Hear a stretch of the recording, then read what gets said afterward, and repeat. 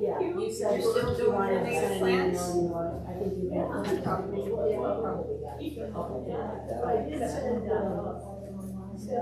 My word for the hospitality.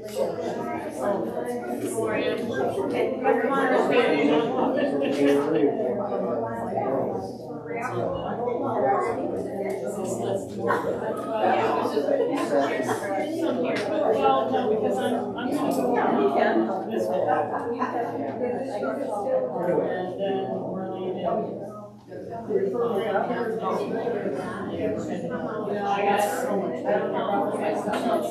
I got gardens to do. Here's one here. Yeah, I don't think New Jersey, Kingfisher,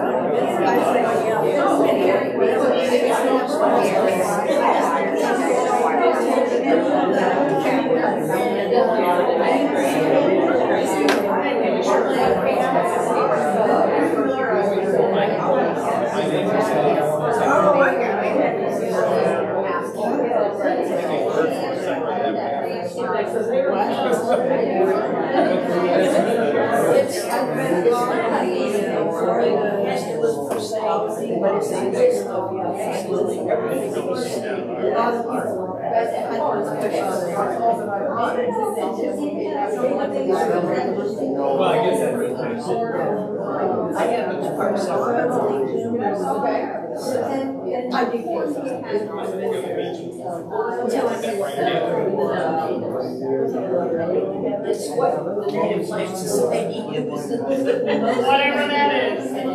It's you know, it's just we use this thing. That's what Yeah, well, actually, we're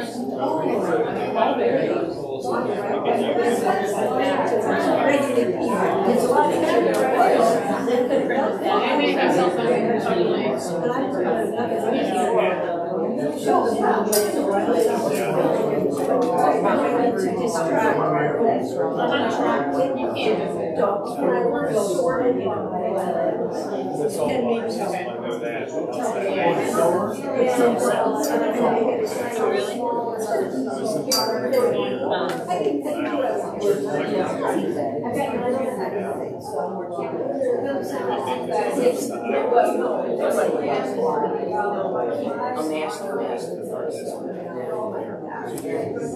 I did everything with the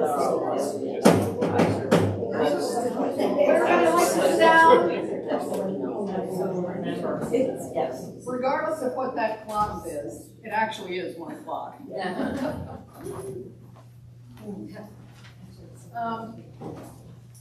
First thing, delighted to see you all here.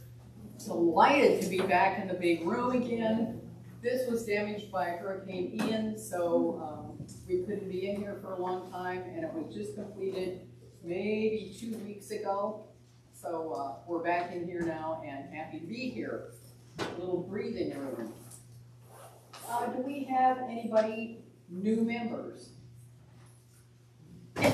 Mary! This is Mary Davis. She's going to be a walk leader for us. Is there anybody who this is their first meeting? Terrific. That's great. We've got at least 4 people. This is their first meeting. Good for you. Thanks for coming. Our first order of business is that we have to confirm our new secretary.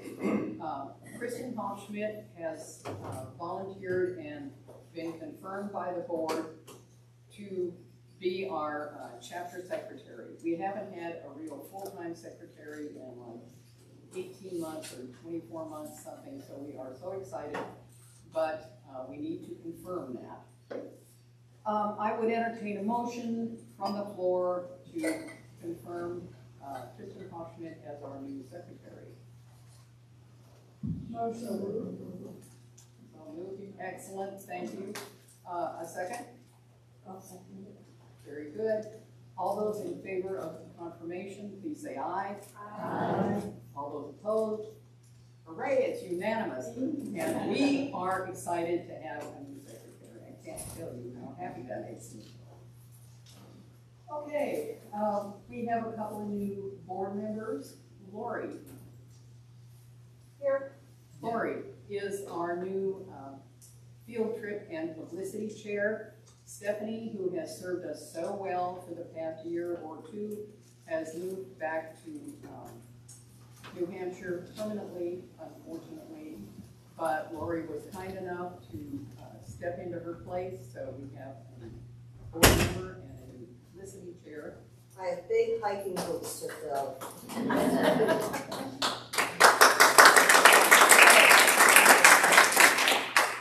And Laura Soul is actually just moving positions.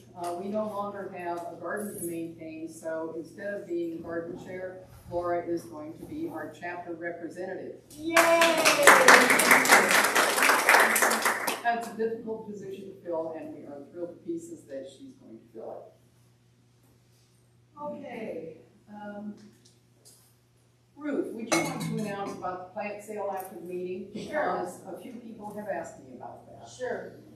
We have some plants that are left over from the Plant Native Day sale, and we also might have some other plants.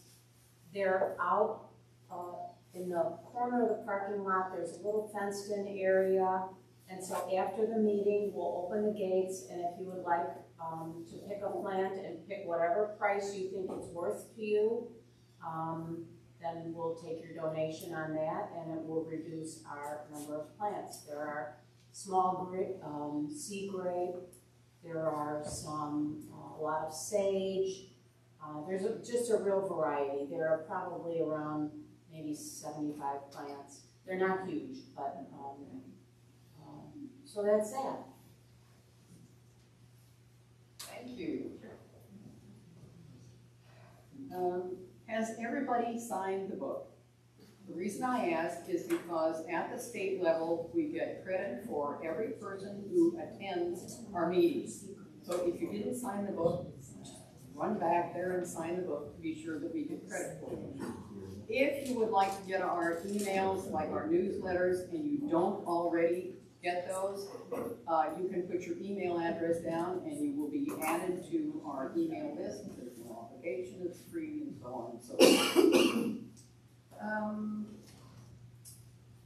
When you sign the book, you should get a red ticket, and that's good for our raffle. At the end of the meeting, after the program, we have a raffle, and the items that are available are there on the counter over there. We have a few plants. The long planter has rouge plant in it. They are a shade-loving plant. They get white flowers and red berries, and they're kind of picky sometimes, but if you have a shady area, you're going to like the rouge plant. And there are individual plants in there. You don't get those. There are also a lot of donated books, gently used books that have come from our members, current and past, and they're all good books. You'll enjoy whatever you pick up. Okay, coming events are on the back of the agenda that you have on some of the seats. I didn't make it out, sorry, so you may have to share with your neighbor or your spouse or your friend or whoever you have here. But there are several upcoming events. There are walks, there's our next meeting, there's our May meeting. Our May meeting will be a BYOP, that's bring your own picnic. We are doing that now instead of a potluck. Just pack yourself a little sack lunch. The meeting is still at 1 o'clock. It'll be May something or other. The second Tuesday in May at 1 o'clock right here. And that will be followed by a question and answer. Garden hints, questions that you have, and some of our expert growers here will try to answer them for you. So yeah, it'll be a fun meeting. There isn't a real formal program or a speaker as such. It's just a casual get-together where you can socialize with other people who love native plants.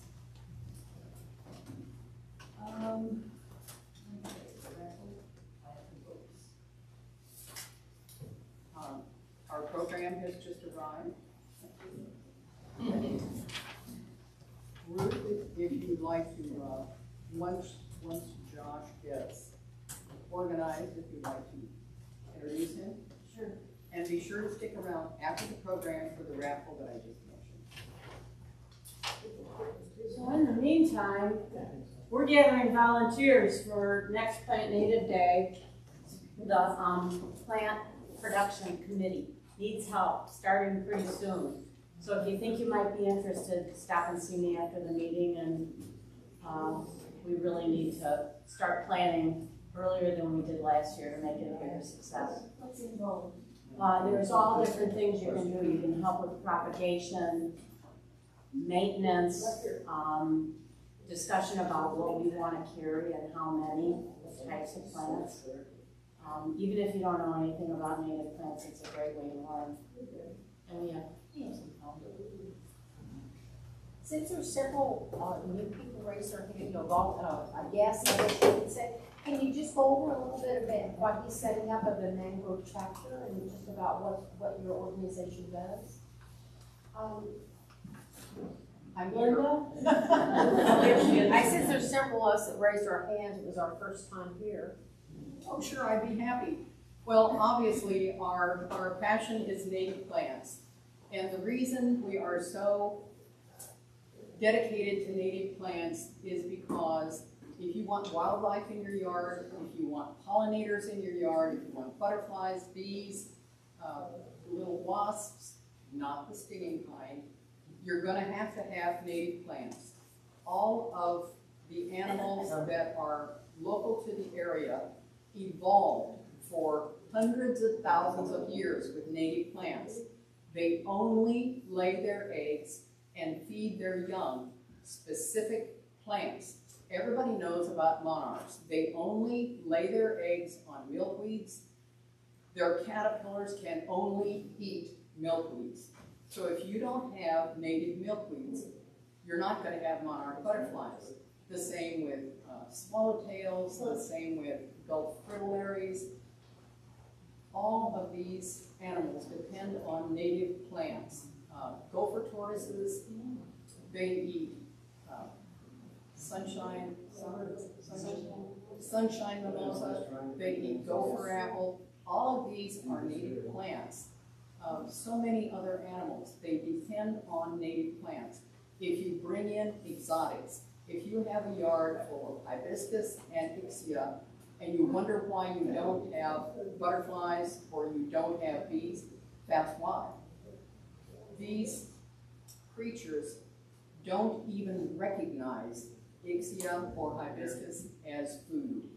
Even though to us they look like flowers, even though ixia is so easy to care for, it blooms forever, you can trim it to death, never gets out of control, you're never going to find a butterfly or a bee on ixia because to them it might as well be concrete.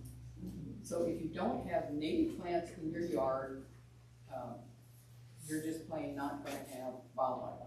Birds are the same. Birds eat the berries of these native plants. They eat holly berries from the holly tree. They eat beauty berries from the beautyberry plant. I believe they can eat nightshade, which is a native plant, but it's toxic to us. You're not going to die from eating one nightshade berry, but you know I wouldn't make a soup or a salad out of them. Yes. We have outreach, you know, Cedar Point Park coming up, and then you can walk and guide walk. Yes, we have. It varies, but we have usually 3 or 4 guided walks per month in season.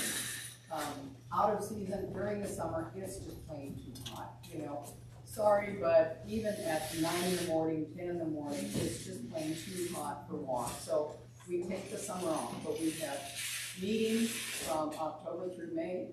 We have guided walks from about the same period, October through May. Sometimes it's November before our walk leaders get back. But we have all this outreach. We go to events, like we will be on Earth Day, which is the 22nd. We will be at Cedar Point on the 28th. We will be at the People for Trees Tree Fair in honor of, no, I'm sorry, that's the 29th. The 29th, People for Trees Tree Fair at Northport City Center Green. Alice White, who has run People for Trees since like 1997, makes available native trees at ridiculously cheap prices. $15 for 3-gallon trees and $25 for 7-gallon trees. That is an absolute steal. So if you're interested in having a tree for your yard and getting something to replace what Ian has blown down, be sure to make it to the tree fair. On the 29th, the Charlotte County Master Gardeners Association has an event at Centennial Park in Port Charlotte. At that event, there will be a lot of other organizations besides us, but you can get a free Florida elm tree. You do have to attend a 10-minute presentation on how to plant a tree, but otherwise you get a completely free Florida elm tree. So again, you can, do that. More questions? Yes. On the 29th tree sale, Yes. is there a list of the trees that they have available anywhere? No, I'm sorry. Go online to People for Trees. That's true.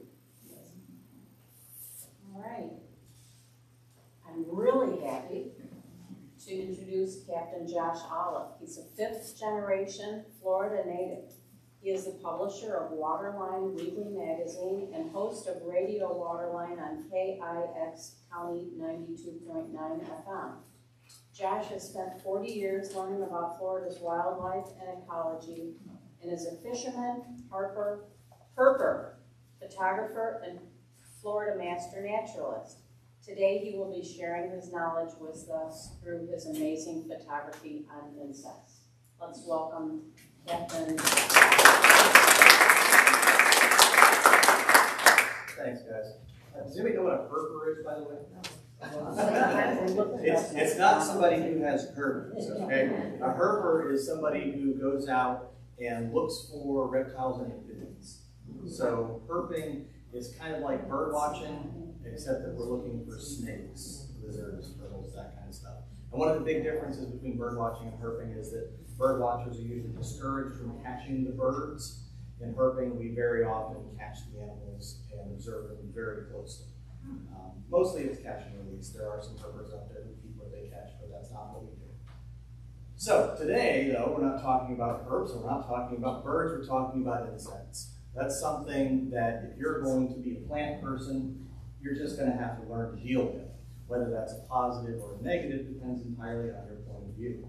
So a lot of people get very upset about insects out there because they're plant lovers. Then you've got things like caterpillars that come along and munch on your leaves. You've got things like wasps and bees that can be very distracting while you're trying to enjoy flowers. But I try to take a more holistic view of nature. All of these animals are out there, they all exist for a reason, and they all have their purpose. So we are going to start with equipment, and I'll show you how I'm getting these insect photos.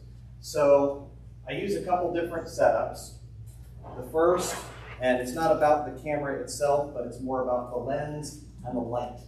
This is my casual setup. This is a 100mm Canon macro lens. This is a Canon flash, and I've got a diffuser on it. The diffuser is really important if you want to get good insect photos because a lot of times you're taking them from pretty close up, so it's easy to blow them out. Anybody here do any macro photography?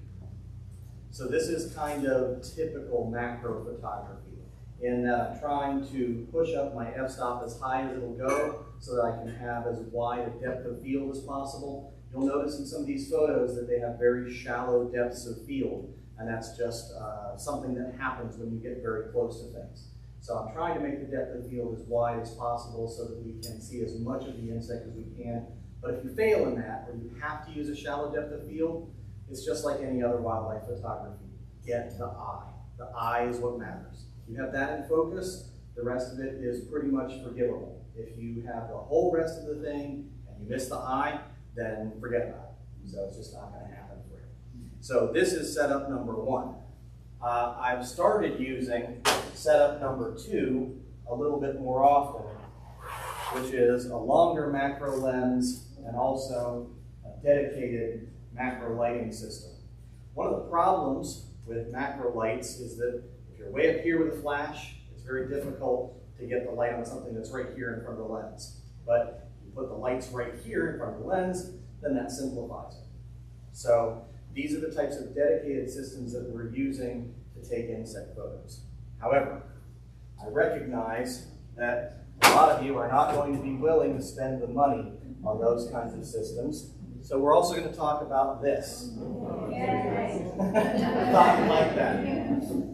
So we have a whole section of slides that we're going to go through of photos taken with this. Now, I did, when I bought my phone, make sure that I got one that had a pretty good camera. It's not an Apple. This is an Android. It's an S20, Galaxy S20. It's got a pretty good camera on it. A lot of phones out there have pretty good cameras on it. But if you're interested in taking photos, whether it's plants, bugs, birds, whatever, just do a little research and find one that has a pretty good camera in it. The Apples have good cameras. The Samsung Galaxies have good cameras. There are a few others out there that do also. All right, so let's get started looking at some bugs.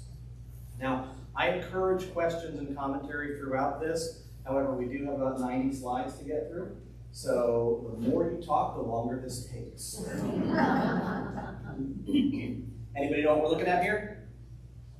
Yes? It's just Serranus blue. It is a Serranus blue. And would you care to gender this butterfly? I can't do that.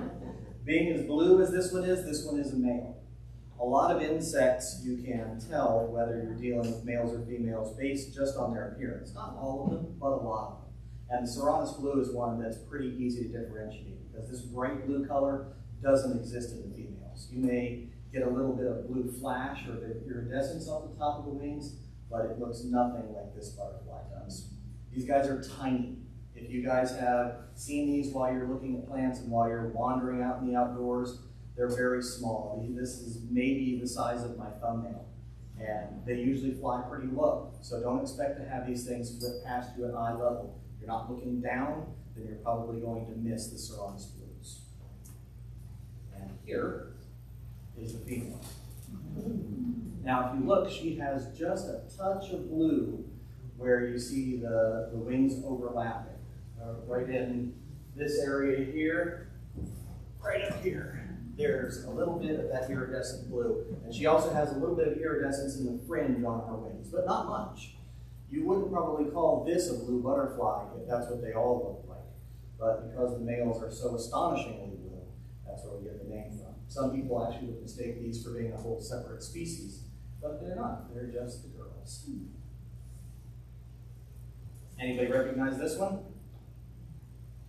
It's one that we don't see a whole lot down here, and it doesn't have a whole lot of relatives down here either. This is a little meadowlark.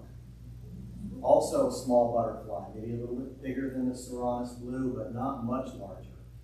This one was spotted on a group hike in the Webb in Punta Gorda, and I did not see it, someone else did, and I'm glad that they pointed it out because I probably would have never seen it. Because it was flying very low and very short little hops around the plant, and it probably would not have caught my attention. But now that I know what to look for, I've seen several of these little meadowlarks since. You won't mistake it for probably any other butterfly. There's nothing else that's that size and that orange. So, a very pretty little thing. What was it called? A little meadowlark. Meadowlark. If you look at in person, well, those lighter markings on the surface, they do have a little bit of a metallic look to them. And some of the markings underneath also have a metallic look to them. So they get the meadowlark name because of that. If you're from up north, you may be familiar with other meadowlarks, and especially out west. But this is the only one that you'll see here in Florida. Anybody know what that one is? Zebra swallowtail. You guys don't know a zebra swallowtail. You guys don't know bugs. So, a lot of people respond very positively to photos of butterflies. Everybody likes to see them. They're pretty. They have nice colors. They don't feel dangerous in any way. So, a lot of people respond very well to this. If you want to make friends and influence people through your insect photography, I definitely suggest butterflies. Butterflies, however, can be a little bit hard to approach. So in this particular case, this swallowtail was buzzing around everywhere. As soon as I tried to follow him, he moved someplace else. And that's pretty typical for a lot of these butterflies.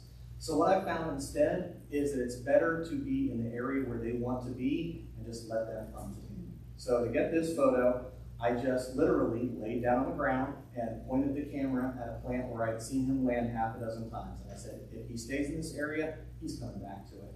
And sure enough, about 5 or 6 minutes later, he came right back to it. So I could have driven myself nuts trying to chase this thing around all day.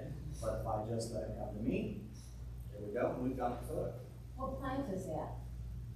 You know, I'm only this much of a plant nerd. I figured you guys are like up here with plant nerdiness. Right. So I was kind of wondering if maybe y'all would tell me.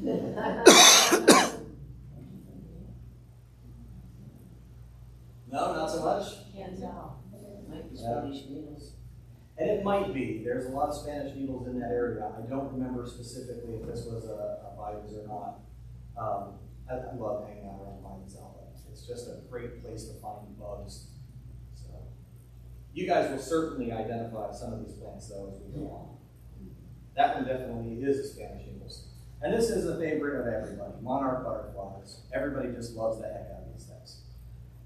I, on the other hand, feel a little bit differently about them.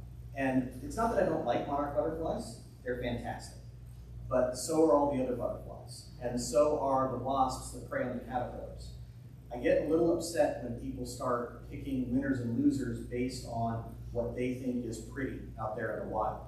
You know, what they think is a beautiful plant that's worth keeping versus a weed is just dependent on their own personal judgment call. And they make the same calls with insects. If you don't have the balance, if you don't have the predator and the prey, if you don't have the beautiful flower and that ugly weedy thing, then you don't have a balance in nature anymore.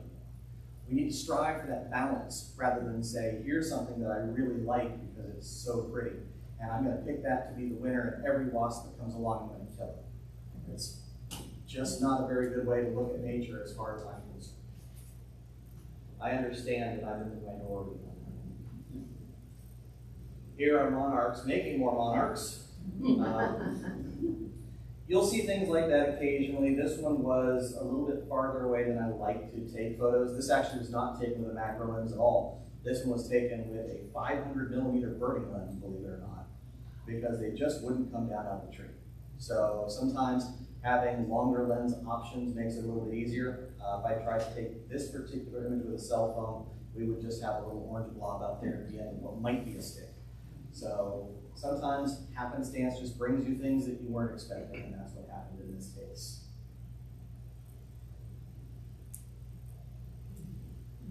Do we know that plant? Frog fruit. Frog fruit. And one that you're probably used to seeing a lot smaller than it is on the screen. So if you recognize the plant and know its size, then you also recognize the size of this little moth. This is a red-waisted florella moth, and if you hang out in areas where there are frog fruits, you will certainly see these little guys. Again, a low flyer and a small animal, so a lot of times you'll disturb them by walking through the area, and the next thing they do is they land on the underside of the leaf. And a lot of these little moths and butterflies will do that, so it can be very difficult, very challenging to get a decent photo of it. As you can see from this angle, clearly I am not standing to take this photo. This is a photo, again, taken from a lying down position. If you're afraid to lay down in the weeds, then a lot of these insects are going to be difficult to photograph. So I'm absolutely not afraid to just lay right down in them, and no matter the looks I get, I'm trying for something here. So, red-waisted florella. Another Bidens. So again, we see this is not a large insect by any means.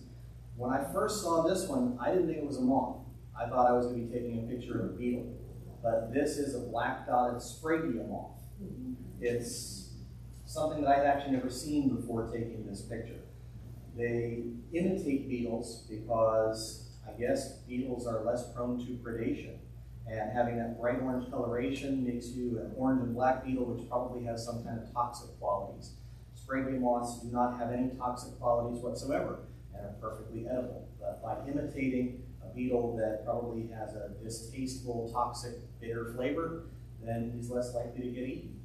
So, a little bug.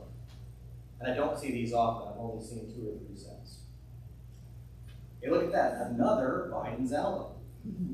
Anybody recognize the butterfly here? Yes. It is a hair streak. Do you know which one? Red-banded hair streak.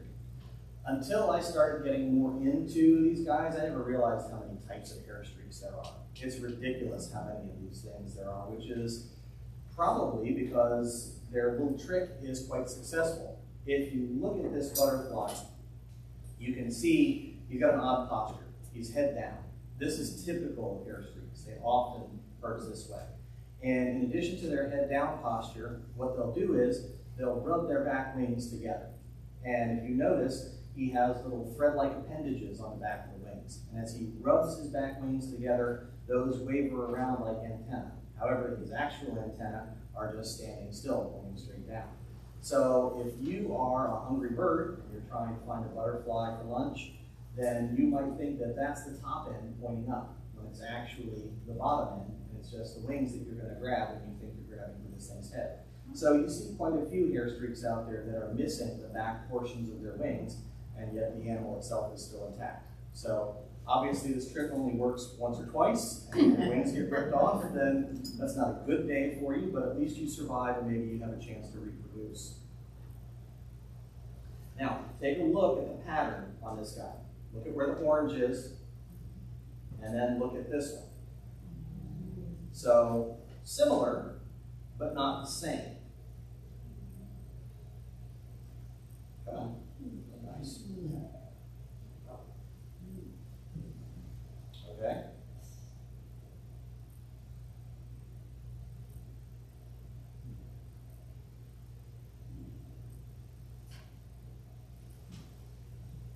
All right, well, you all saw it. It was there, right? That one was a gray hair streak.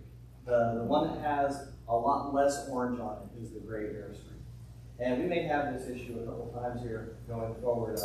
When I played this last night, I noticed that a couple of the slides had gone white. But then when I went back through it, they were all there. So if we missed one, we missed one. We got plenty here. This is a Phaon crescent. Again, another fairly small butterfly. A lot of the butterflies that we have around here are going to be small. People will pay attention to things like the big tiger swallowtails or giant swallowtails that are coming through, or the very pretty bright yellow sulfurs. The problem with all those butterflies is that they're big and they're fast and they like to fly high. This makes them much more difficult from a photography standpoint, even though it's a larger target. So by shooting for the little guys, the ones that tend to stay lower, like knee height or less than that, they also tend to stay in an area a lot more. So you have multiple chances to approach and to make a photo. Now, this one is taken with a very shallow depth of field so that we get that very creamy, blurry background. You would look at this with your eyes, it would have looked totally different. And some people would say that this looks almost Photoshopped. That's done in camera to make it look like that. Now that is an interesting way to take a photo, but another interesting thing to do with it is to take it from a different angle. Same butterfly, same position, just this is a Phaon crescent. Phaon crescent, P-H-A-O-N. The only difference is that I moved. So instead of standing above it, I laid down in front of it. So this gives you a totally different perspective on that animal versus what you would expect to see. The first one is great for identifying species. The second one gives you a sense of personality, individuality. Is the first one covered with pollen or debris, or how come it has a little... It has that dusty look to it? Yeah. So sometimes that's a function of a flash. You'll sometimes get some iridescent scatter back at you. But in this case, that butterfly is nearing the end of its lifespan. It's already lost quite a few scales. So instead of having the almost black color that a freshly metamorphosed Phaon crescent would have, this one is looking a little bit gray. I was surprised his wings were in such good condition for having been grayed out. But not everything can be butterflies. We have to deal with some other things too. So I gave you the butterflies to kind of get you into it more softly. Now we're going to get into the things that everybody tries to avoid. But I think this one in particular, it almost reminds me of a cartoon character with those eyes. This is a leafcutter bee. I can't identify it to species. Identifying a lot of these things to species gets to be very difficult. I'm sure you guys deal with that in the plant world too, where you have species that are very similar or closely related to one another, and in some cases you'll have dozens of them, and that's where we're at with the leafcutter bees.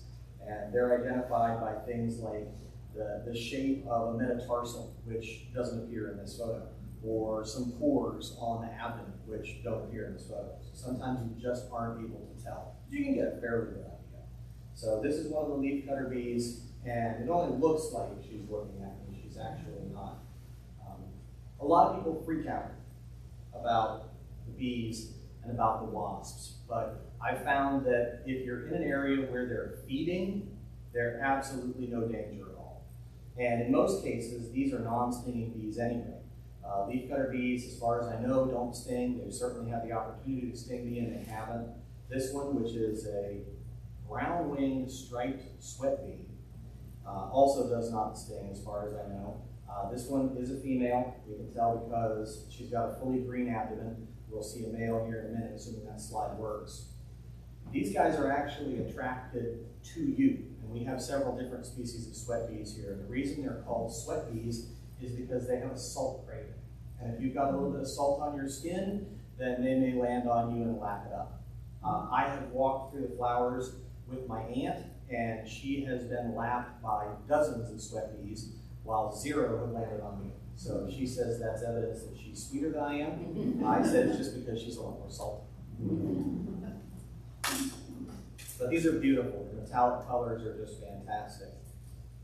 And these are also beautiful. This is a green orchid bee. If you see one that's hovering, it's much more likely to be an orchid bee than it is to be one of those sweat bees. And orchid bees almost have more of a teal color to them than the sweat bees, which are a true yellowish green color.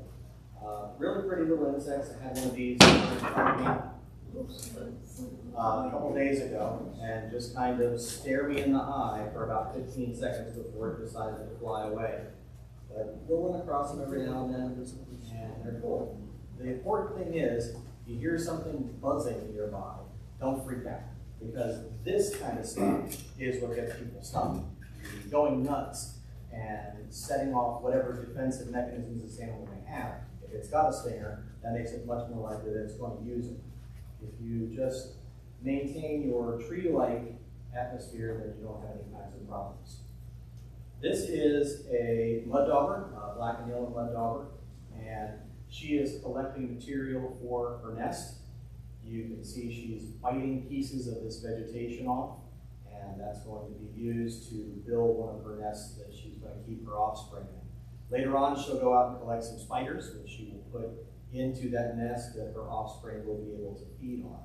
But right now, she's just building. She's not actually collecting any kind of food. And again, very close to this wasp, because this one does have a stinger. And she showed no aggression, no inclination whatsoever towards being aggressive. When I got too close, she let me know by just flying away. This is one of our digging wasps. Has anybody ever seen wasps digging out there? This one is doesn't even have a common name. It's just a narrow-waisted wasp, but there are dozens of narrow-waisted wasps. The Latin name on this one is Sphex dorsalis. And it's a pretty good-sized insect that may be 1.25 inches long. So again, a lot of people would be scared of this thing. It doesn't have a nest to defend. It doesn't have any reason to go after you. You can get pretty close to them, especially when they're digging their holes, because they're not going to abandon that hole. She's going to stick with it. And if you don't seem like you're trying to get into the hole, which I wouldn't suggest that you stick your finger down there, then she has no reason to assume that you're any kind of a threat. So why go after you? Why is she digging the hole? She is digging that hole because she is going to place her egg down there. So that is her form of a nest. But it's not like a paper wasp nest, where they all are in defense of that. So usually if you have solitary wasps, even if you did disturb their nest, they'll just leave, because she can make another one. This is not her only hole that she's going to dig. She's going to dig 50 holes, and she's going to put one egg in each one. So it's the idea of not putting all your eggs in one basket. She's right up there with us. Now, we're dealing with wasps and bees, so you might think that this photo is misplaced because now it's a caterpillar. But this photo is not misplaced. This is actually a photo of wasps. Does anybody see the wasps? So this poor caterpillar has been parasitized by, let's see what they're called, Cotesia congregata, which is one of the hornworm parasitoid wasps. And these are the cocoons that are on its back. So they have already been inside the caterpillar. These are not eggs. They have already eaten a bunch of the inside of the caterpillar, and now they are metamorphosing in these cocoons. So the caterpillar is going to die as a result, but he needs to carry those cocoons around for a little while. So once the wasps all hatch, then the caterpillar will die as a result. Nature is weird. Here is the male of that brown-maned striped sweat bee. And you can see that he has a much more bee-like look because of his yellow abdomen with the black bands around it. A lot of people, again, freaked out by these things because they buzz around you, but just chill out, man. He's not here to hurt you. He's just seeing if you are salty enough to be worthy. Now that one, on the other hand, could sting you. This one is a horse paper wasp. It's the largest of the paper wasp species that we have down here. It's also bright yellow, so it's easy to notice. Again, collecting nesting materials here, that paper that they build is not made from wood most of the time. It's usually made from cellulose and leaves. So she's out here and she's already been to this leaf several times. You can see the bites that she's taken out of it. There's something about this particular leaf that tickles her fancy. So she's going to be bringing that material back to contribute to the nest that she and her sisters are building for the queen. And again, she's not in defensive mode at all. She was very docile towards me, even though I got far too close to this one. That is not docile. This is Hunter's little paper wasp, Polistes dorsalis. And anybody know what that look means? Get away. All the way that look means. There's not much question about what that look means. So yeah, and I did get pretty close to her, but again, they'll tend to dive bomb you first before they start to sting you. And in this case, I was approaching slowly and quietly, so I didn't appear to be much of a threat. She looked at me, and 3 seconds after this photo was taken, she turned and looked the other way. So she was looking for a threat. She didn't see it in me. And it's because I approached fearlessly and quietly and not in a threatening manner. That's everything when you're dealing with these animals. So I do not recommend, by the way, doing this. This is an example of things that just happen to happen while you're taking pictures. Now, this is not a particularly great photo. This is a 3-banded scoliated wasp, a fairly common species that we see out there. This is, I forget what this plant is, but I'm told they're not native. Some of you might recognize it. It's got these little balls of flowers on the ends and spikes. But anyway, not a fantastic photo. But when I went and reviewed the photos, I discovered something about this photo that was very, very interesting. Does anybody see it? How about I zoom in and show it?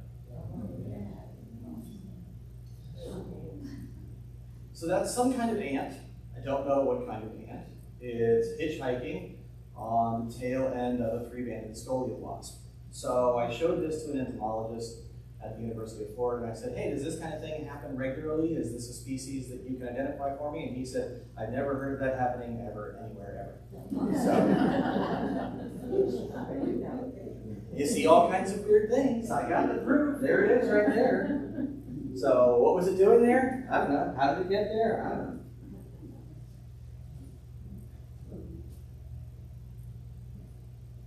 And that's not the only hitchhiker that we have a photo of. This is actually fairly common where you'll see insects land on other insects, especially around areas where there's a lot of activity going on. And I don't take too many pictures of honeybees. I'm not anti-honeybee, but there's a bazillion pictures of honeybees out there. But this one with the little fly landed on it I thought was interesting, so I snapped that shot.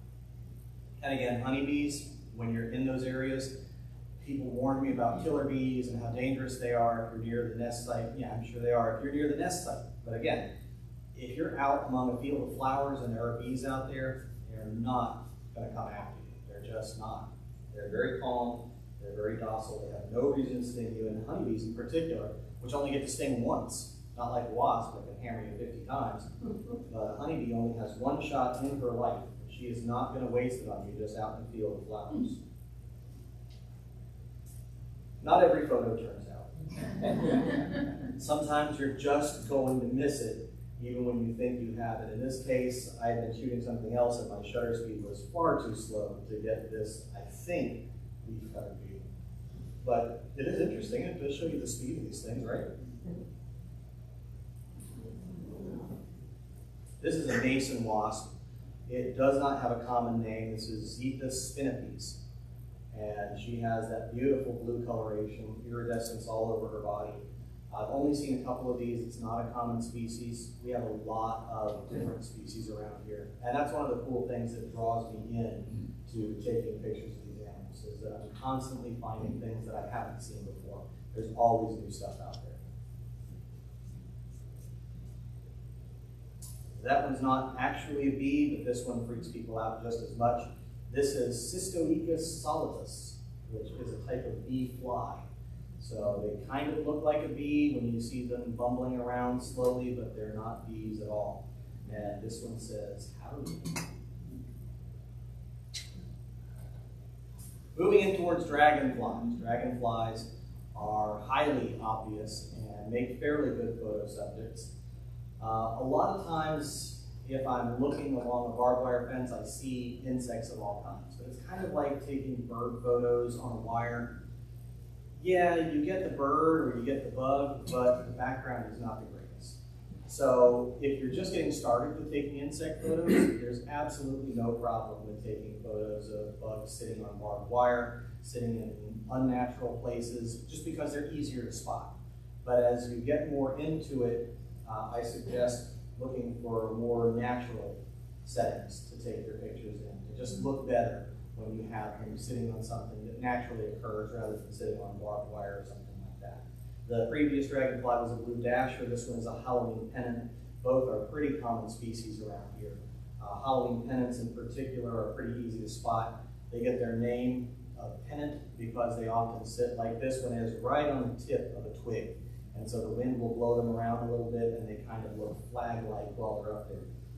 Occasionally you'll see a field that will have 30 or 40 of these Halloween pennants all decorating the tip of a tall piece of grass or a twig out there. I do not have a species identity on this dragonfly because there's not really much to identify it to species with. But this is kind of a cool photo that shows the multiple eyes of dragonfly. So everybody's familiar with most insects having compound eyes, and this one you can actually see on. You can see on there, maybe a little bit, the individual facets that make up the large compound eyes on either side of the head. However, dragonflies being so weird, you can also see the other 3 eyes that this animal has that most people don't realize. So looking above what looks like his nose, if this were a mammalian face, that little bulb sticking out above that is yet another eye. And then the 2 little bulbs that are paired just above and to either side of that are also eyes. So if you've ever wondered how dragonflies have the ability to change speed and direction so quickly, how they seem to know things are happening just before they happen, this is how. These are eyes that are connected directly to the muscular system. So this animal can change direction without ever having thought about it, just based on what the eye has picked up.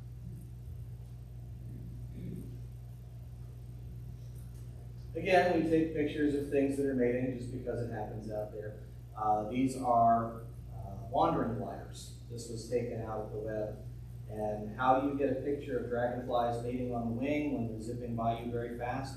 You just happen to be that lucky.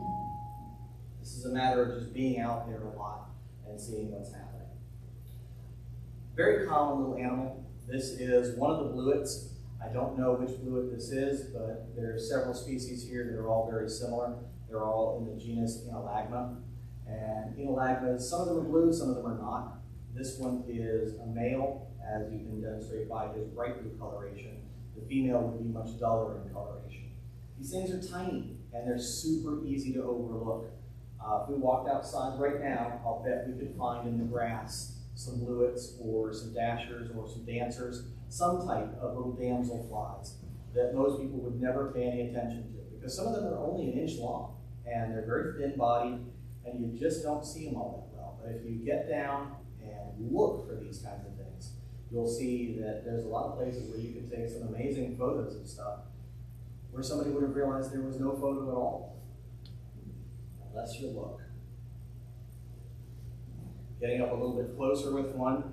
This one is a dancer in our Argia genus, and this one actually happens to have her mouth open.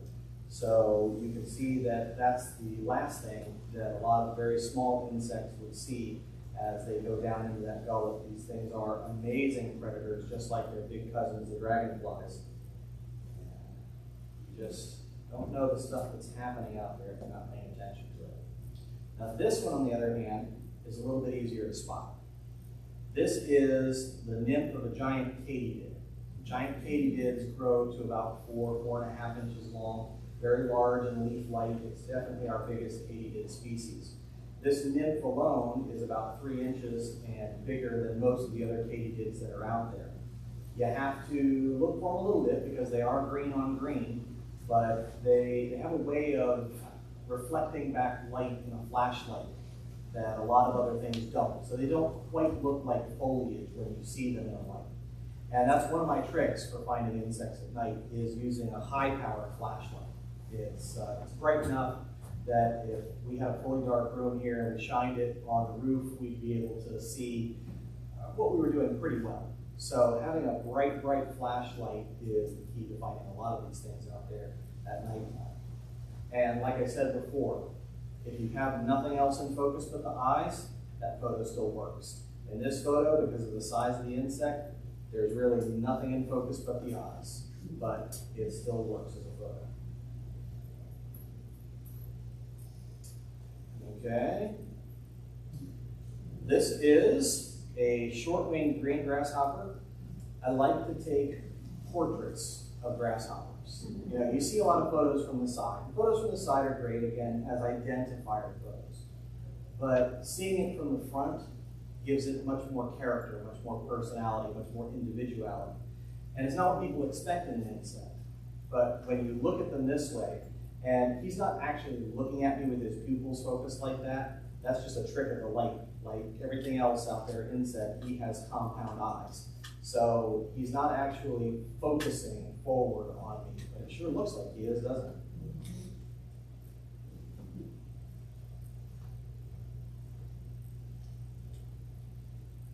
For a second, it's almost like you can't see him at all, right? A southern green striped grasshopper. I'm sure you guys have had the experience where you're walking along and you suddenly spook up a grasshopper and he flies and then he lands and then you can't find him at all. He just disappears. This is one of those species that does that. There's probably, I'm going to say about 15 different species that are similar to that in what they do. That they would fly and spook and then just vanish. But this one is probably the most effective at least in a grassy area, because he has more green coloration on him. Most of the others are brown, drab, gray, but this one is really good at hiding. And he was so convinced that he was good at hiding that he let me crawl within about 8 inches of it before he flew again. Again, on my belly for this photo. But if you think he's good at hiding, this is a seaside grasshopper. It took a lot of patience to get directly above him without him flying away to take this photo, but I think it's worth it because it shows off what fantastic camouflage they have.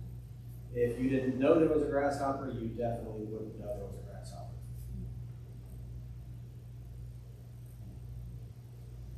Everybody recognizes him, right? The one that we all love to hate, right? That's your eastern lover. You know, I used to kill these things a lot. My aunt is a gardener, my grandmother's a gardener, and they hated these things. And they told me that the only thing you can do with a lover is kill them because they're going to make millions more lovers out there. And yeah, they do eat some plants, and yeah, some plants they'll eat them down to nubs. But I have not had a plant die because of lover grasshoppers. And I also haven't found that not killing them has caused them to be overrunning my yard or my neighborhood. So I stopped killing them a long time ago. This one is a teeny tiny, brand newly hatched first instar nymph. And this was shot with that second rig that I showed you with the longer macro lens. And it's sharp enough that if I zoom in on it, you can see the facets on his eyes. And something that, again, fits on a thumbnail. So, but again, like this, he seems to have a little bit more personality than when you just see a tiny little grasshopper hopping around that you're going to pop his head off.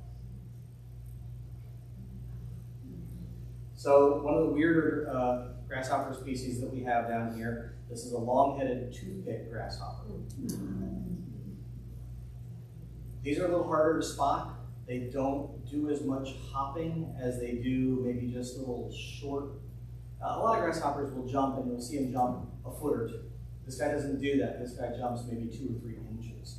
And then the other thing he'll do is, unlike most grasshoppers, he'll hide down in the grass. So instead of trying to hop to get away from you, he'll almost bury into the thatch to disappear. And he does a fantastic job of it because he blends in very well. He's got a shape that makes it a lot harder to spot him. These guys occur in both brown and green color forms. Most of the ones that I've seen are brown around here, but up a little bit further north into DeSoto County, I see a lot of the green ones. I don't know what drives them to be one color phase or another in a particular area. I just know that that's what I see. Anybody recognize that? Green links? Squash bed, I don't know if that's what we use to call it. So, even though you might not recognize him by looking at him, I'm sure you recognize his sound. The crickets that we hear out at night, most of those crickets are not the common house crickets that we're used to seeing that are down at ground level. They're tree crickets of various types. And this is one of them. This is one of the green trigs. I don't know which species this is. It's in the genus Certoxifa, but as far as identifying it to species, again, very difficult to do. But this is a nocturnal, very small green cricket that lives in trees. You will not see them very often. This one was in a shrub at about head height, which was an unusual place for him to be, but that shrub is also under a tree, so I think he might have gotten shaken out of the tree and hadn't made his way back up into it yet. So these are small insects that have big voices. We all hear them out there. Don't mistake them for the cicadas. Cicadas are the really loud ones. These guys are the chirp, chirp, chirps. And here's another species of tree cricket. This one is a Fulton's brown trig. Fulton's brown trig is, again, a very small animal, less than an inch long. This one is fully adult and very capable of not only flying, but also making a lot of noise. I see these more frequently now around lights at night than I used to. I don't know if our population number has gone up or if there's some other reason that they would be more attracted to lights, but I definitely am seeing them a lot more than I did a few years back.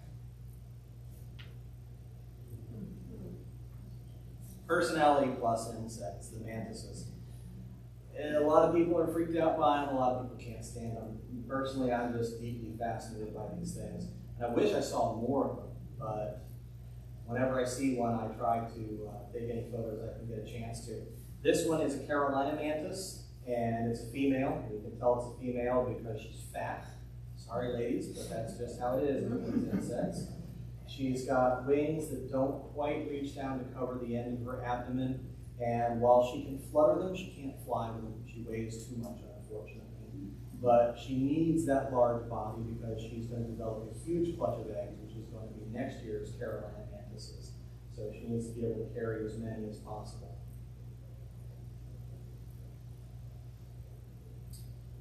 Okay, we don't get to see the male Carolina mantis, I'm sorry.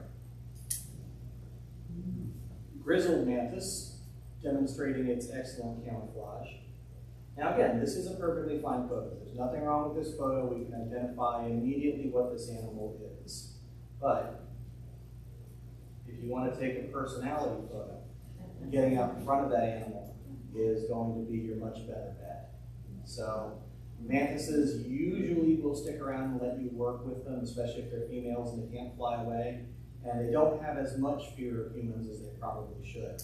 So this animal let me take probably 300 photos of her, and she posed very interestingly for quite a few of them. But this is the cream of the crop. Looks rather coquettish.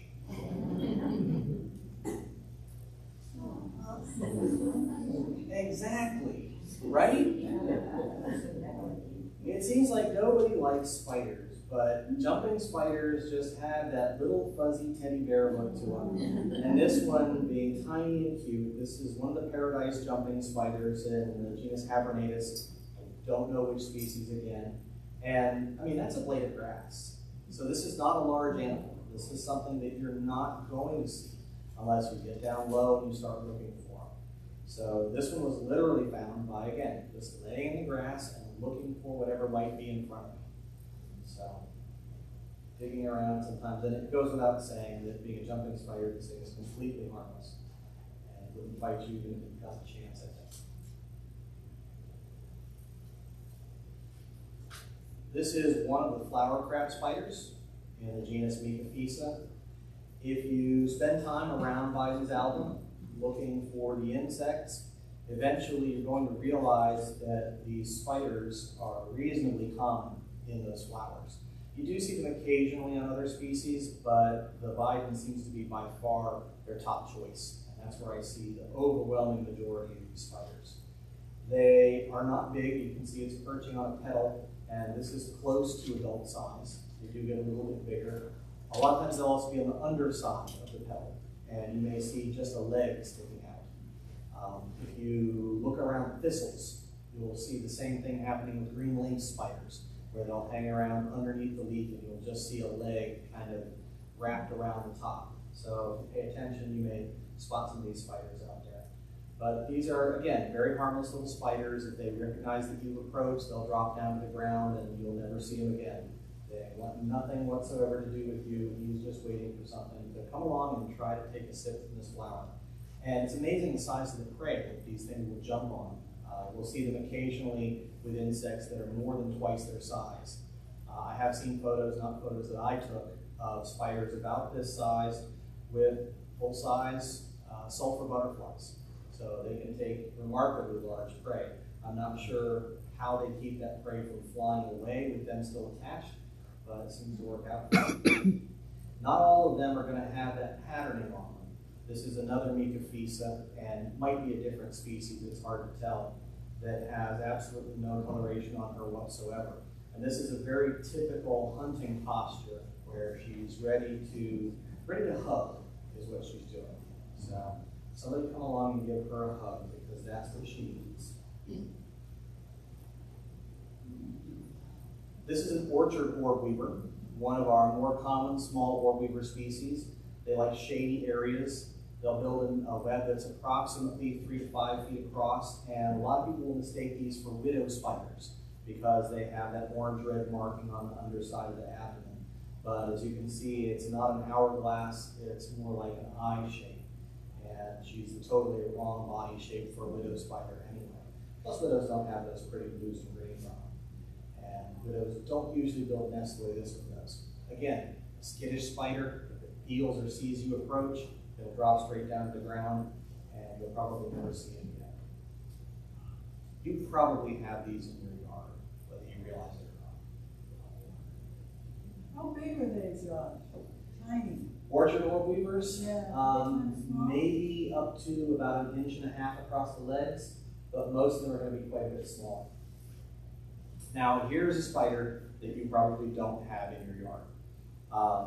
This one is one of the Sergiola spiders. I don't know which species this is. They're very difficult to identify. This one was also found on a hike out of the web. Does anybody recognize that plant? It's, I call them matchsticks. So I'm not quite sure what it is. But that's kind of what they look like to me. They're little matchstick head plants that grow out of the ground. They're not real tall, and you certainly don't usually see spiders on them, and I've never seen one of these before or since. Again, just paying attention to what's happening in front of you, and sometimes you see something that's like, hey, look at you. I tried to identify this spider a couple of times and not been successful with it. I don't even know what family this spider is in. I just know that he's sitting out on the tip of a leaf, which was a knitted pawpaw leaf, I remember that much, and he's actively spinning a web. What he's doing is he's got his spinnerets up in the air, and he's spinning out silk, which is being caught by a passing breeze. This is how spiders are able to spin webs across impossibly wide gaps, because they will let the breeze do the work for them. So if you just make a little parachute at the end of your line, and then set it sail in the direction that you wanted it to go, you can carry a web line a long, long ways. And then once you've got one, then you can make the rest of them. So that's what this guy is in the process of doing. So that leaf is Caesarweed, and you may recognize that that's a very, very tiny insect sitting at the end of that Caesarweed. If you look at Caesarweed leaves, a lot of times you'll notice that they have tracks. It looks like something has been almost mining through the leaf. And what that is the larvae of this tiny little fly. This is a, let's see, American serpentine leaf miner. And I see them a lot on Caesarweeds, but I'm sure they go after other species as well. And they're teeny tiny little yellow flies. If you're paying attention and looking for something small around the Caesarweeds, you'll see these. and you'll also see a lot of the long-legged flies, which are bright metallic greens or blues. Pretty common animals out there, but not very big. Most people miss them. And this one is even smaller. This is one of the plant hoppers. I think it's Bothriocerca cognita. It almost looks like a cicada on a very small scale, and that's kind of what it is. Looked at from above, it almost looks like a very small moth because it has widespread wings. But looked at from the side, it's just this little tiny plant hopper bug. Has anybody ever heard that adult crane flies don't eat? So it's a common thing that's passed around among naturalists for years. Adult crane flies don't ever eat. They only eat in their larval forms. Here are some crane flies they're eating. So if you want to say it, you can, but now you have evidence that that's not true. Yes. They call them mosquito ears. They call them, some people think they are mosquitoes. They think it's a giant mosquito, which they're not. And they don't eat mosquitoes at all, and they are vegetarians, and here they are with a little bit of drink. For this photo, I not only was on my belly, I was on my belly in the middle of the road. So, this is a robber fly. He has a fun name to say. It's Proctocampus fulviventris. This is, if you're walking on a sandy trail and you have a large fuzzy-headed fly land in front of you and then suddenly take off again, there's a good chance that this was him. Probably one of the most noticed robber flies in our area, but only because they have that tendency where they want to land on roads and sandy trails, and they're also large. We have probably a dozen species of robber flies out here that you'll see in other locations if you look for them. All of them are predators. Occasionally you'll see one carrying around another insect, and they just suck the juice right out. You don't want to get eaten by a robber fly. It's a bad way to go. This is a rice bug, the genus Stenochorus. Again, I'm going to show you that if you have the eye, then you have the photo, and if you don't, then you don't have anything. So, related to stink bugs, but not stinky, and an unusual insect that I don't see very often, especially during the daytime. Very occasionally I'll see them attracted to lights at night, but this is one of maybe 2 or 3 times that I've seen them out during the day. We have a bazillion species of flies. This one is Cenosia tigrina, and what it does, I couldn't tell you, but they have many, many different forms of life. We are familiar with the house flies and flesh flies that lay their eggs on trash or on dead things, and the maggots will start crawling through, and it makes your skin crawl too. But there's a lot of different ways for flies to make their lifestyle, and not all of them do things that are nearly so disgusting. So don't judge all flies based on how some of them are. This is a rattle pod, seed pod. It has not gone dark yet, so it doesn't rattle at this point. And those tiny, tiny little things on it are stink bug nymphs. I don't know which species they are. It's hard to identify the species when they're this young. We do have a lot of non-native stink bugs out there that have been moved around by agriculture. Whether this is one of the native or non-native species, I couldn't tell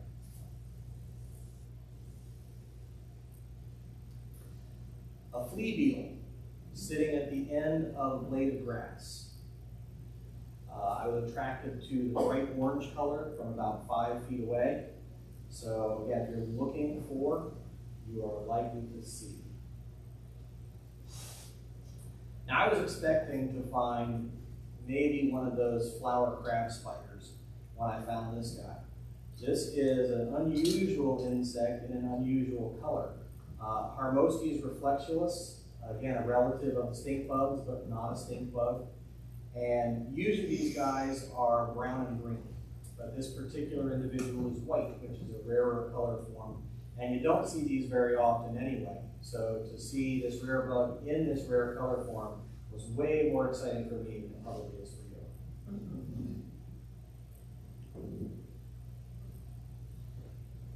Is anybody familiar with ambush bugs? They're interesting little creatures. If you look closely, those club-like front legs are very similar to the grasping legs of a praying mantis. And they are definitely killers. They, again, will take large insects, many times larger than themselves, but right now they're a little busy with something else. So, I see these occasionally sitting on top of flowers in the same types of areas where I'll see the flower crab spiders, but these seem to prefer larger yellow flowers, whereas the crab spiders are usually in small white flowers. These are cell phone pics. So this is the red-banded hair streak. This one has had his wings a little bit beaten up, so he's had a couple of predation attempts happen. As you can see, he's still going strong, so his trick has worked and he's continuing to use it. By accident, we have a couple of flies here in the photo as well, just because they happen to be around that area. Now you can see that this photo is not quite as clear and clean and sharp as we have from the dedicated cameras. And that's to be expected. But we still are able to see what we're dealing with quite plainly. We still can make a good identification of species. And if we take our time with it, we still can get a reasonably good photo. Maybe not one that you always want to project 6 feet high, but still, it's not a terrible photo. This is that little tiny red-waisted florella moth that we saw earlier. Again, a very small insect, and we're able to get a decent photo of it, even with the cell phone. One of our skippers, this is a fiery skipper, and these are all cell phone pics going forward, by the way. This was taken in my mother's backyard. Yes? So are you away and zooming in on it to get it more clear, or do you get as close as you can and get it full size or whatever? So the problem with getting as close as you can in this kind of situation, when I'm just putting a lens out towards them, they're a little bit less spooked of that than they are my hands. Putting your hands that close toward an insect is challenging. So you kind of have to know the bug that you're dealing with and what the likelihood is of it skittering away from you. So it's a mix of things. When you zoom in more, then your photos are going to be less sharp than if you zoomed in less. So we will have some here where I'm using almost no zoom. And I'll show you which ones they are specifically. When you're dealing with flying insects that are likely to out there, then yeah, you might want to use a little bit of zoom just to make sure that you get the photo at all. And what I'll usually do is I'll take photos, and I do this with the camera too. I take photos from farther away, and then I progressively move closer. So that way I have a shot no matter what. So even if it flies away, then at least I have a photo that proves that I saw it. And there's a good reason for me to have that photo, which I'll show you here shortly. But I try to get as good a photo as I can, which means that I'm progressively getting closer and closer and closer until it actually leaves. And are you just using the auto setting? Yep. Yeah, depending on your particular phone, you may wish to use some different settings, and some phones will have macro settings that you can use.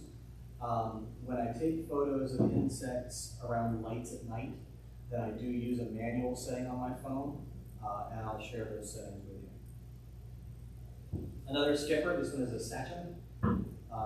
Fast little guys, and I'm surprised that I got that photo because they usually dart away, but this one just wasn't quite so willing to run, so he kind of stayed there and let me get close to him. Yeah, it was super cool. I caught this when it hit me. This is one of the horse flies.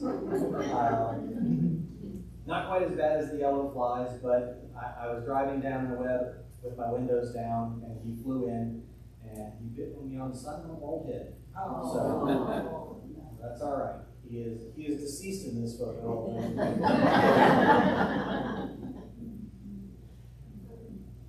This one was really easy to get close to. This is a hieroglyphic cicada nymph. A lot of times you'll see these just the exuvia, the cast-off shell, when they've grown out of that and moved into the adult stage. This one is actually just climbed up out of the ground and is headed up the tree in order to do that. I would have liked to have stuck around and taken some photos of that, but I did not have the time that day, unfortunately, so this is the best that we've got. I've only seen that happen a few times, and I still haven't got a good photo of one molting. So My day is coming. This is a palm flatted plant hopper. Again, a very small insect that, you know, most people would notice the little green dot, and that would be it. You wouldn't notice the bright orange and blue colors on it unless you get up real close to it. And a lot of times, the photography actually helps us get a better view of it than you could get with your eye. So even just zooming in with your cell phone camera sometimes will let you see details that you otherwise would completely miss. This is a compact carpenter amp, not the big ones that you see out there, the mid-size amp. It's not a fire amp, it's not the full-size carpenter amp, this is the medium-sized guy. If you park your vehicle close to trees, this is the one that likes to get inside of your vehicle and hang out in there. I do not know what kind of fly he's got, but it's a fly, and it's dinner for later. We talked about trigs earlier, and we looked at a Fulton's trig. This one is a much rarer animal called a calusa trig. I went to go get my camera to take a better photo of this animal, but it was gone by the time I got back.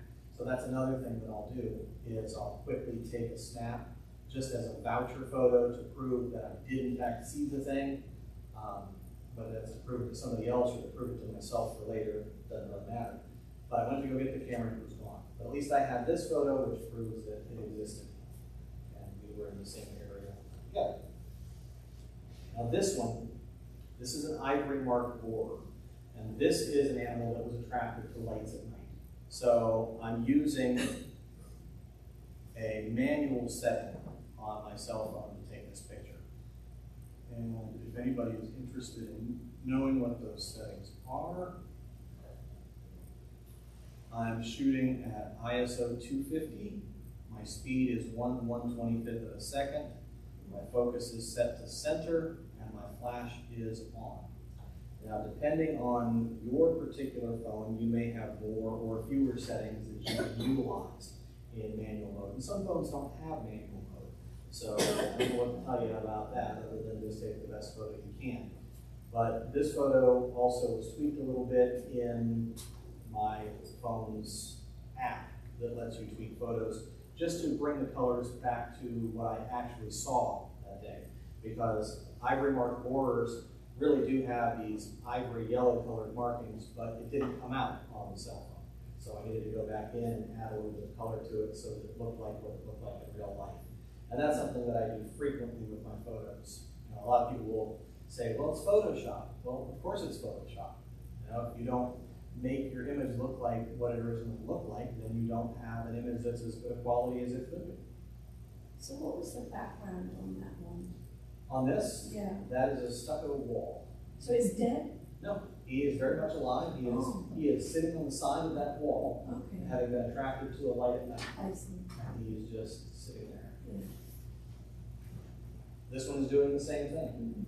This one is a seed bug. I'm not sure which species of seed bug it is, but it's another one of those photos that I like because it's two insects in one. If you look up close, you can see the oddly white colored little plant hopper that has landed on his head. So if you wanted to, you could like Photoshop out the shadow? Sure you could. Yeah. Sure you could. You can do anything that you want to do with these images. You know, there's a difference between photography and photojournalism. If I take a photo for the newspaper, that's photojournalism. And I need to keep that photo as much like what actually happened as possible. So if I've got my camera and I take a picture, clip here of the crowd, then I need to keep all of you in it and whatever facial expressions you have.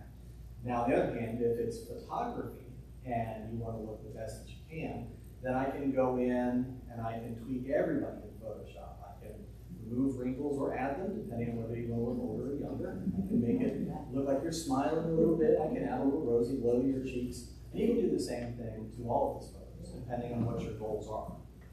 You know, I usually go for a natural look, but a natural look doesn't always necessarily mean exactly what the camera captured. What it means is, what do I remember having seen?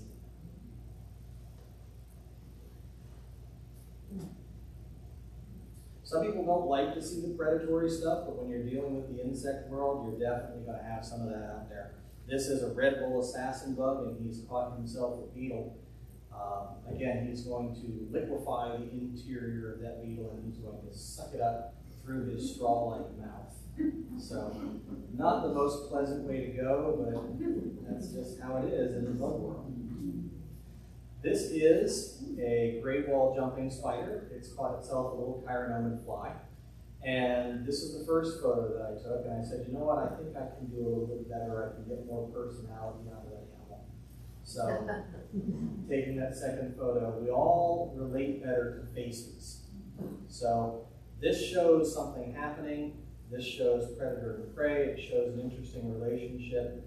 This shows the individual. This shows more of a portrait style. Now, lest you think that you have to have the fanciest phone and the sharpest eyesight in order to take these photos, this next series of photos is taken by my friend Robert Lukowitz. Do any of you know Robert? Robert does the radio show with me. Robert is the manager at Fish and Franks in Port Charlotte. And Robert is also legally blind. What I'm saying is if he can do it, so can you. Monarch butterfly, of course.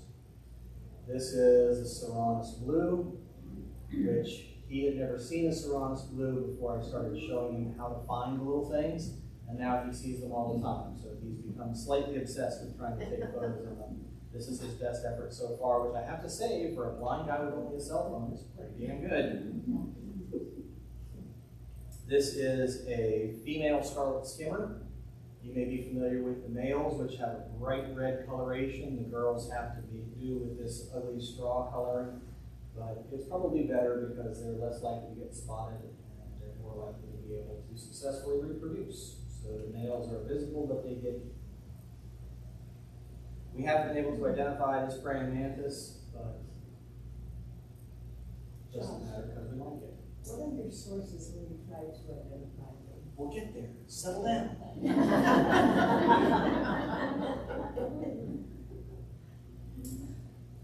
Does anybody recognize the gold fritillary caterpillar? So he's had a bunch of gold fritillaries in his yard lately. That's a passion flower leaf being devoured. This is one that a lot of people hate. Anybody recognize that bug? This is a citrus root beetle. So this is a major pest to the citrus industry. Tiny little things. Pinky nail size beetles. They're pretty though. I have not been able to identify this spider. This photo was taken in Costa Rica. It may be one of the trapdoor spiders, but I'm not sure. Nobody seems to like this one. How about that one? You like that one better? A tarantula in the Arizona desert. Apparently this is a common behavior for them to stand up like this and be as threatening as possible. So that's right on the edge of his boot. Now, this may not count as an insect photo. This is a green and black poison dart frog, again taken in Costa Rica. But if you think it doesn't, well, you're wrong. It is an insect.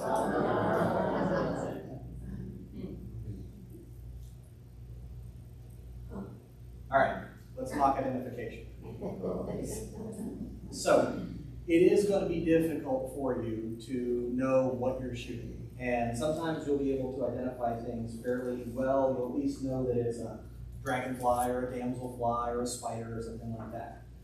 But if you want to identify to species, or at least as close as possible, here are some resources that will help you do that. Everybody's on Facebook, I presume? The whole world is on Facebook. This is a Facebook group that has numerous very knowledgeable members that this is what they do all the time, to help people identify creepy crawlies and reptiles here in Florida. You'll find a lot of different identification groups out there. This one is one of the best by far. It is very knowledgeable administrators. I've had a lot of animals that I thought were one thing and turned out to be something completely else, and they've helped to educate me quite a bit. And not only that, but you can also scroll through and see other people's things that they have posted for identification, so that will help you learn what you're dealing with out there. Now, of course, it being a Facebook group, occasionally some random moron will pop up and say, this is that, when it's completely not that. But they usually get shut down pretty quick by the admins, and they do their very best here to have only accurate answers. So this is a fantastic group. If you have any interest at all in insects or reptiles here, you definitely should join this group and start to look for some IDs. Creepy crawlies and reptiles of Florida identification.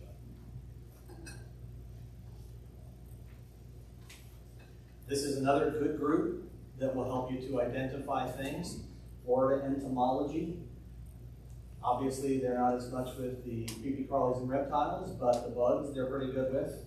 They also are useful with spiders. And again, scroll through it and you'll see a lot of animals identified that will help you get a feel for the species that you're likely to come across out here. Now, of course, Florida is huge. A lot of the species that they see in North Florida we don't see here in Southwest Florida. There are species in the Keys and Miami that we don't see here. So there's going to be some that you don't come across, but a lot of them will become familiar to you if you're spending time looking for this stuff. Now, if you don't like to be interactive with other people, or you don't like asking people questions, or you just hate Facebook, you can go to bugguide.net. Bugguide.net has a huge number of species here.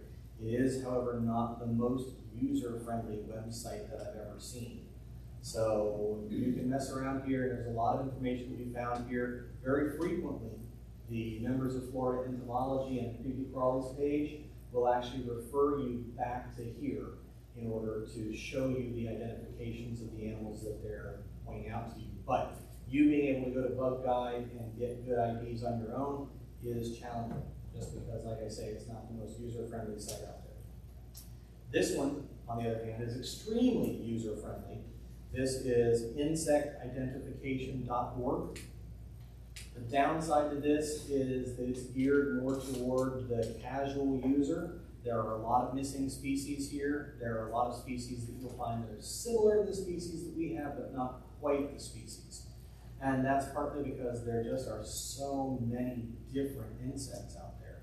You know, like I said, you're dealing with dragonflies. Well, there's probably close to 100 different species of dragonflies in Florida. Some of which are common, some of which are rare, some of which will look like other species, some of which you're never going to see no matter how hard you look. So getting absolute positive identification is kind of hard.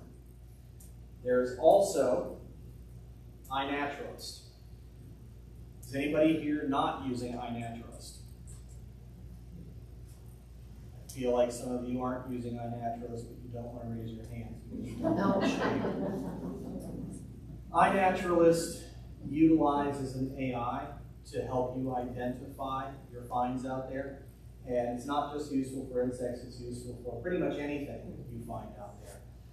This is my iNaturalist observations page. As you can see, I have 1,202 observations in just insects, 485 different species. All of that here in Southwest Florida. And I've just barely scratched the surface of being able to find what's out there. There's thousands and thousands and thousands of species here. It usually will give you some suggestions for what your photo is. Often, if you have a clear photo of a relatively common animal, it will get it right. If you have a photo that's only so-so, or if it's a fairly rare animal, then it will often get it wrong. However, there are a lot of other users on iNaturalist who will come along and hopefully be able to help you out with that. So I've posted some things that I had no idea what they were, and then gotten some great feedback from people to help me identify what they were going forward. It's fantastic, and not only that, but you're contributing to a citizen science project because your observations that you're posting with location data and with dates are helping to determine what we're seeing in terms of changes in range, changes in seasonal activity.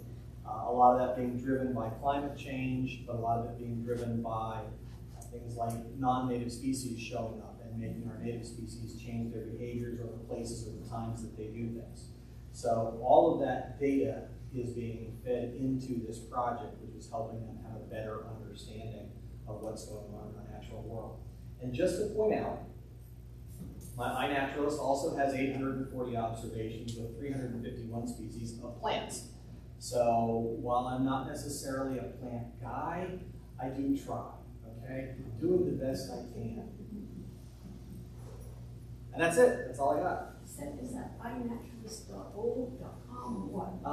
You know, It's on Facebook. I don't remember, but if you just Google iNaturalist, it's gonna. It's an actual website. It is. And it's an app. Yeah, you have a website and Oh, an it's app. an app. Yes, both of them are available. The app is not quite as fully featured as the website is, and it does not allow you to do some of the things that the website will. But it's very convenient when you're out in the field to snap photos with your phone and then just upload them to the app. And in many cases, get an almost immediate identification of what's going on out there. Does anybody have any other questions? Other discussion points? Yes. Sweat bees? Today, like the leaves, the mangroves, that's all. I haven't noticed them doing that. I've never really seen them in mangrove habitat. I usually see them, the most common places around patches of vines. And they're not just going after the salt, of course. They're going to take pollen, they're going to take nectar as well. So I don't know if perhaps if there was mangroves in an area where they also had some flowers that they could utilize, that they might go to both. I've personally never seen them around the mangroves, nor have I heard of that happening. But it seems like a logical hypothesis. Yes? What sparked your interest in, what got you started doing this? I've always been kind of a nature nerd. Even when I was in elementary school, I had the full collection of Audubon guidebooks. So I've just always been interested in it. But really, it started with an interest in fish. Having aquariums and going fishing when I was a kid and seeing the weird things that would come up with the bait that we were catching, or sometimes the odd fish that we would catch that people couldn't identify. And it made me realize that there was a lot of stuff out there that we didn't know that much about. And then, of course, I couldn't go fishing every day, so then you start paying more attention to the things that are around you, the other animals. Sometimes the plants, if they were showy enough, but more likely the butterflies. And that's the other thing that got me started there, was I was a butterfly collector all through middle school. And I got picked on for it a little bit because while other kids were drawing Superman and race cars, I was drawing tiger swallowtails. So, but you know, it's okay. You deal with that kind of stuff, you get through it. And somewhere I still have some micronauts with some of the butterflies I collected when I was in middle school. And then, of course, you can't pay attention to butterflies without noticing that there's other stuff out there too. And then just kind of, you follow rabbit holes, and the rabbit holes lead you to all kinds of interesting places. Yes, ma'am? You got anything good to say about mosquitoes? Other than being food for birds and stuff? Well, mosquitoes are food for a lot of things. They also are important pollinators, which a lot of people don't realize. Male mosquitoes don't bite you. Male mosquitoes don't eat blood. But what do male mosquitoes eat? In some cases, they're eating plant juices, but in other cases, they're also taking nectar. Female mosquitoes will take nectar and plant juices as well. And anything that feeds on nectar is going to get pollinated. And because of their size and shape, they're going to have access to flowers that other animals are going to have a hard time getting to. So if you were to take mosquitoes completely out of the environment, they're probably the main pollinators for at least some plant species. And then you have other animals that are going to be dependent on those plant species, and you probably start to unravel another little piece of the web by not realizing the other things that mosquitoes do. Are they my favorites? No, they're not my favorites. But I have a policy that applies to mosquitoes and ticks and horseflies and all of those groups that want to drink my blood, which is that if you attempt to take it, I will kill you. If you don't, then we're cool. So as long as you're over there, then I'm not going to bother you. I accept that. Just about mosquitoes, I don't know about mosquitoes in Florida much, but I know about them in New Jersey. There are 32 species of mosquitoes in New Jersey. 5 of them bite you. There's only 5 out of 32 that will bite you. 4 of those 5 are non-native. They were brought in. So the one that bit me as a kid, the marsh mosquito, is still around, but the other ones that have come in, that are in Florida as well, are the ones. So we're kind of giving mosquitoes Right. more credit for being nasty than they really deserve. Yeah. And although all female mosquitoes do want blood, not all of them are willing to take it from a warm-blooded animal. So you'll see if you look at, like, for example, Cuban tree frogs that you have around your lights at night. I didn't include that picture in the slide, but I have a photo of a Cuban tree frog zoomed in on his eye, where there's a little mosquito right here biting him above his eye. Because that's a species that doesn't want anything to do with you or me. It wants cold blood. Can't get swatted. Well, I mean, technically the frog could swat you. He's got a paw. You can. So then, what about, how do you feel about all the spraying that we get a couple of times a year anyway? Yeah, I'm not a big fan. No. I understand why they do it, and you know, I'm in fifth generation. I got to hear the stories when I was a kid of how bad the bugs were down here before anybody was doing anything about it. But people survived. You know, people lived through that. And was there malaria? Sure, there was malaria. But we can deal with that now without having to actually kill the bugs. It's more of a convenience factor thing, and it causes more damage, ecologically speaking, than people recognize. Yeah. So you know, it's a very mixed feeling. You know, on the one hand, yeah, I can go into areas in Central Florida that are remote enough that they don't do any mosquito spraying, and the number of bugs out there can be kind of terrifying at night. On the other hand, I'd rather see a whole ecology here than one that has pieces taken out of it. So. Yes, Say something nice about no seals. you may. No heat. I thought you had something for just a second. It's a little harder with no-see-ums. You know, for a long time, I was told that no-see-um larvae were an important food source for juvenile tarpon.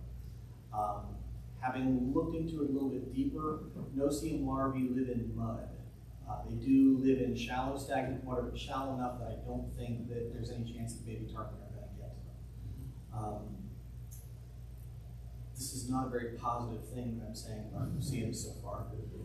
Surely, though, there are other animals that are dependent on them, because you can't live in the wild and not have predators. They certainly feed a lot of dragonflies and damselflies, I can tell you that much. So, and it's an easy prey for them because they're slow. So, whether they do anything else that would get people excited, I don't know what I can tell you here.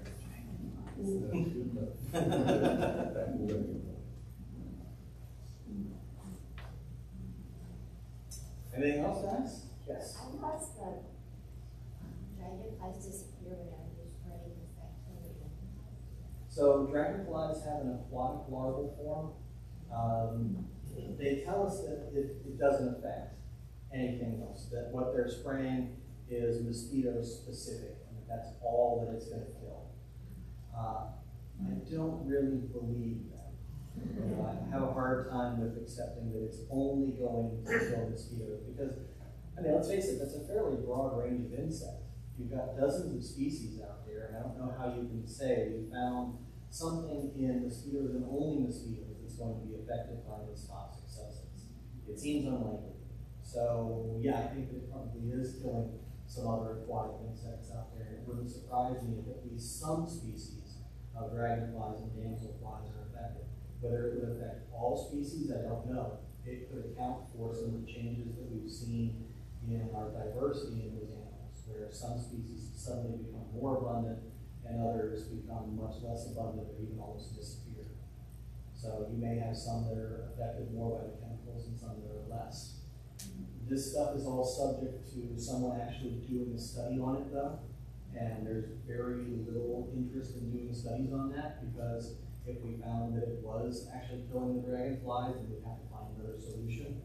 So in some cases, it's kind of better to just close your eyes to that situation and say, nope, it only kills mosquitoes, and we already know that. So case closed, let's look over here now.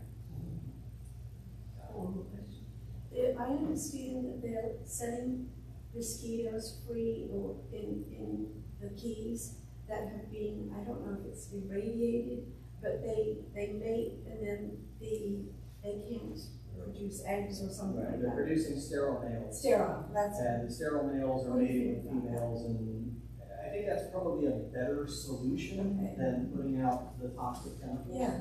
which have unknown consequences, and which, once they start to break down in the environment, the breakdown products have unknown consequences. If we have to control mosquitoes, that's probably a better solution. However, it's also a much more expensive solution. So it's more difficult for people to accept that. You know, as is being pointed out, you have to do it for each species that you want to control. And not all species will have the same mating strategies, so it may not work as well for some species as it does for others. Different species of mosquitoes? Yes. Yeah. Yes. Do you have any pictures, I didn't see any pictures of ant lions once they emerge from the ground. Apparently they're kind of like a dragonfly. It's a little bit like a dragonfly, but they keep their wings folded. Do you have any pictures of those? I probably have a couple pictures somewhere on my phone, but where I'd be able to find them, I don't know. It's kind of difficult to dig through. So, but they are interesting animals, and they will bite you as adults if you go out and catch them. Again, that's one that I usually see around lights at night. So there's also owl flies and fish flies, which are similar to ant lions and sometimes mistaken for them, and also will bite you if you pick them up. Yes? Did you say you belong to a herpetology group, or is there a herpetology group in the area? Not that I know of. There are a couple of herp-oriented groups, but they're more oriented towards captive animals than wild ones. So when we go herping, I go with a couple of friends or I go on my own. It's more just some individuals getting together rather than any kind of organized group. If you head out west towards Arizona and California, you do find some field herping groups. If you're looking for somebody to do some field herping with, there are field herping groups on Facebook, a couple of which are Florida focused. But as far as being able to steer you towards one, I couldn't do that because I'm not a part of any of those groups. But I know they exist, and I know that people sometimes do find field herping buddies through that. If you're interested in doing some field herping, you know, basically the simplest way to do it is to drive around somewhere between, let's say, a half hour before sunset and about 3 hours after sunset. One of the easiest places to do it, and a good excuse to go down there, is Everglades National Park. So driving down Park Road, we found some really cool stuff down there. Mangrove salt marsh snakes are one of our most common finds, and those are always fun because you never know what you're going to get. You know, are you going to get one of the orange ones, one of the bright red ones? Is it going to be one of the plain gray ones? Is it going to be one of the ones that looks almost like a banded water snake?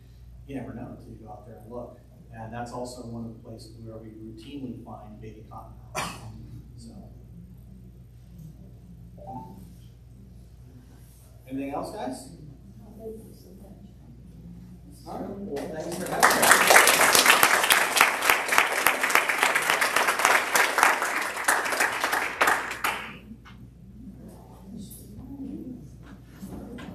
If you are interested, you can friend me on Facebook, or you can even just follow me because all of my posts are public.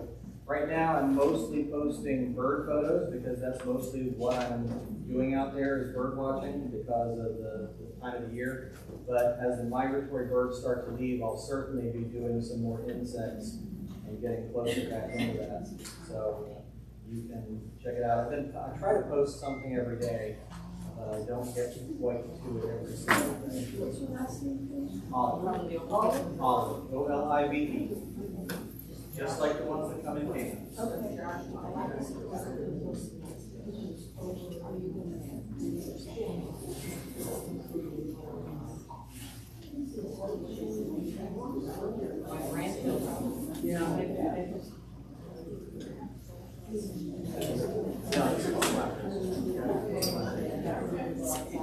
Eyes are wrong. It's a crossing. You see a live snake that could be a black bird or a ribbon snake. Those do curve in small numbers. Eyes of that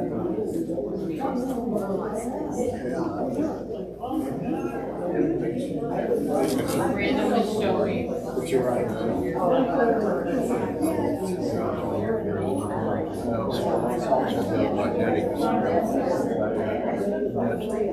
There is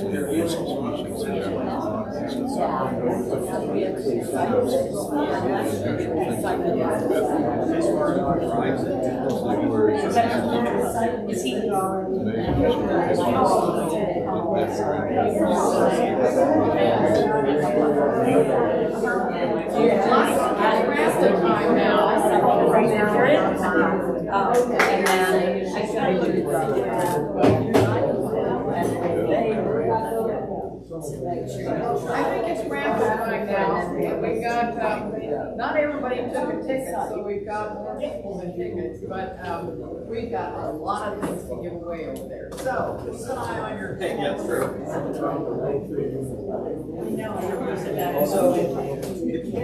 Okay, on the end of your ticket, there's a number, and this one is 4309. So.